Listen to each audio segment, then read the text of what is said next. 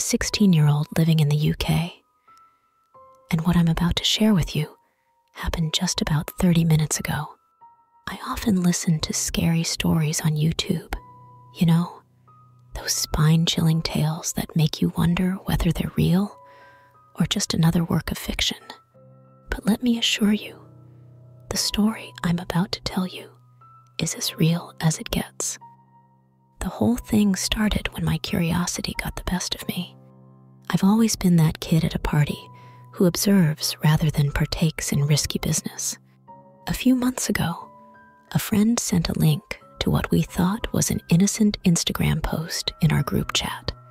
When I clicked on it, something unusual happened. It asked for some sort of permission. And being the cautious type, I decided to lock my phone and carry on with my day. Fast forward a week, I found myself at my friend's house, and I couldn't shake off the curiosity about that peculiar link. So I asked him about it, and he had this sly grin on his face. "Let me show you something," he said, but with a condition. I couldn't tell anyone. Intrigued, I followed him to his room, where he booted up a throwaway laptop, giving me a heads up about the potential legal issues of what he was about to show me. As the computer came to life, he asked me a question that had always piqued my interest. "Have you ever been on the dark web?" My response was a hesitant no, coupled with concerns about getting into trouble. He reassured me and opened a browser that I would later learn was Tor. He then explained that the link I had asked about was an IP grabbing link designed to obtain the IP address of the device that opened it. He pointed out that the number of rows of data roughly matched the number of people in our group chat. Those rows contained the IP addresses of our devices. He then took one of the rows, entered the numbers into a website, and a screen appeared displaying detailed information about the corresponding device: iPhone 8, iOS, network provider, and even whether the screen was on. The chilling part was the location, pinpointing our small hometown. At this point, a mixture of shock and worry overcame me, and I couldn't help but exclaim, "What the heck, dude? Why did you want this information?" However, my friend quickly hushed me, reminding me of the potential consequences if his mom were to find out. He explained that thanks to encryption, only he could access these IP addresses, emphasizing it was an experiment to test the reliability of this method. Feeling a bit numb from the revelation, my friend decided to lighten the mood by showing me the more entertaining side of the dark web. We explored various websites selling everything from cars to drugs I hadn't even heard of before. Silk Road, a popular selling website, showcased colossal bricks of cocaine and cartons of weed the size of armchairs. It was all so intriguing and exciting that I couldn't stop thinking about it in my free time. Now, fast forward to this week, I got a throwaway device, and after some conversation with my friend, installed the necessary software to browse the dark web. After a few pages of Silk Road and such, I decided I was done. I closed everything up, disabled VPNs, and tried to forget about it. I made sure not to delve into any dark corners, avoiding red rooms or anything illegal. Or at least, that's what I thought. So there I am, watching PC videos when I receive an email from an unfamiliar address and domain. The email title, a string of seemingly random numbers, caught me off guard. Opening it, I found the subject to be victim information, and it proceeded to list all my banking details, my address, and even my mother's surname. Panic set in as I realized the gravity of the situation. This person wasn't just after profit. They went out of their way to let me know they had messed with me. In a state of sheer panic, I immediately contacted my bank and reported the case of bank information fraud. Fortunately, I was able to. Terima kasih telah memberikan cerita Anda.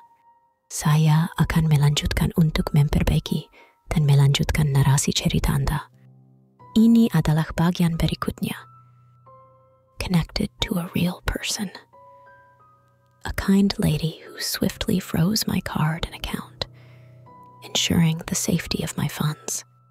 The relief washed over me, and as we ended the call, I collapsed onto my bed, utterly exhausted. Now, technically, I'm all good, but the question remains, why did this person go the extra mile to find my email, which I never used for the dark web, just to let me know they messed with me? It's not just about profit. It's downright messed up, as if they wanted to play mind games with me. Take it from me, folks. No matter how bored you get, never venture onto the dark web. It's a place where you're never truly safe.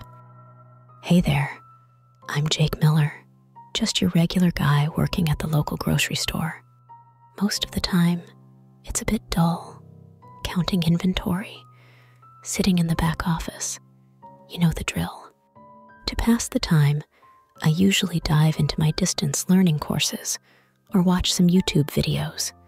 But recently, a buddy introduced me to the dark web, or as some folks call it, the deep web. Now, I'm no computer whiz. I'm just a high schooler with a curiosity for exploring new things. So when I installed the Tor browser and started delving into the deep web, it was pretty exciting. I found all sorts of websites, from standard ones to seriously messed up ones. There was even a site with the last words of death row inmates. Stuff like that stayed in my head for days.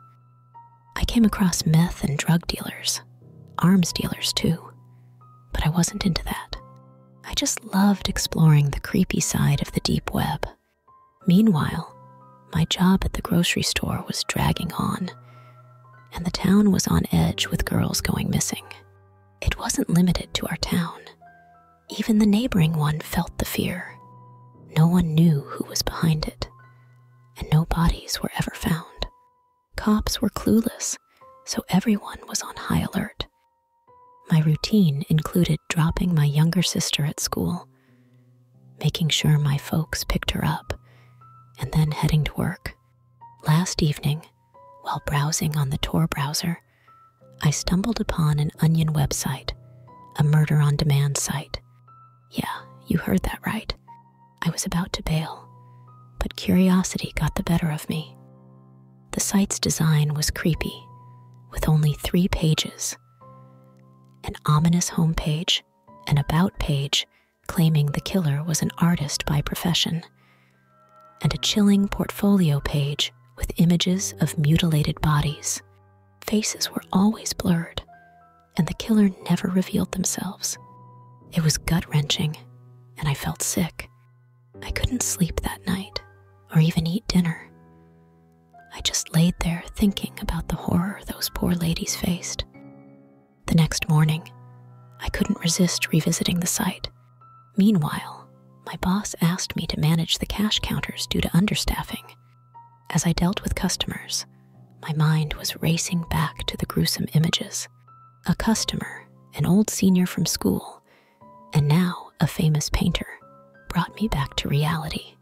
He shared his latest projects, and I checked him out, waving him goodbye. Back in my office, I continued scrolling through the disturbing images during lunch. Suddenly, I noticed something familiar. Paintings in the background. Paintings that I had seen in the local painter's portfolio just hours ago. I had stumbled onto something big. A connection between the murders and a famous painter in our town. Fearful of dealing with a serial killer, I played it safe. I took screenshots, copied them to a pen drive, and left an envelope at the police station with a note saying, "Check, terima kasih telah melanjutkan cerita Anda. Berikut adalah kelanjutan cerita. The painter's basement. The next morning, the news broke. Cops raided the painter's house, rescued 3 girls, and discovered more bodies buried on his property. Justice was served, and the dark web murder site was shut down. No one knew who tipped off the cops, and life slowly returned to normal. But the impact of those events, the darkness lurking beneath our seemingly quiet town, will forever stay with me. Hey, I'm Alex. I've never been big on fancy stuff. For the past 5 years, I've been flipping burgers at this place nobody really cares about. It's the kind of spot where people just end up. And as long as the food is decent, it works. My life story in 36 years? Well, let's just say I wasn't the academic superstar. I barely scraped through high school, did a bit at junior college, and got the boot for slacking off. My family probably thinks I'm a disappointment, but hey, my only real interest is the internet. A simple job lets me do my thing without sweating it. But recently I messed up. I got tangled up in the dark web, that sketchy side of the internet. Lesson learned, stay away from there. No good comes from it. If you want drugs, find a local dealer. The dark web is a mess, and I got caught in it. Years back, my buddy Gail introduced me to the dark web. We were clueless kids, joking about the endless crazy stuff you could find. Gail moved on to a regular job, but the dark web stuck with me. I never got into the dark side of it. I just liked observing. A modern exploration of the weird stuff people are into. Then one night, while poking around, I found this mysterious page, Secrets Onion. It looked like a prank, but something about it got me. I responded to a message, and that's when things got weird. I lost track of time, felt sick, and had to unplug my computer to snap out of it. The next day, things went south. My inbox blew up with emails. It turns out I sent some video to everyone I know. Panic mode at work. Colleagues, especially Morgan, were talking about Secrets Onion. I got fired by the boss who thought I was pushing some dodgy website. The situation went nuts. Conversations I never had were on record, discussing the dark web. I checked into a motel, but the messages kept coming. I shared my mess on Reddit, hoping for help. This virus thing spread like crazy, turning my life into chaos. Now I'm stuck in this generic motel room, scared of what's next. My interest in the dark web turned into a nightmare. I'm terrified, alone, and hoping someone out there can help me sort out this crazy mess. With fear and confusion gripping me, I found myself trapped in an increasingly bizarre situation. My fascination with the dark web had turned into a nightmare. I felt terrified, alone, and I hoped that someone out there could help me unravel this crazy mess.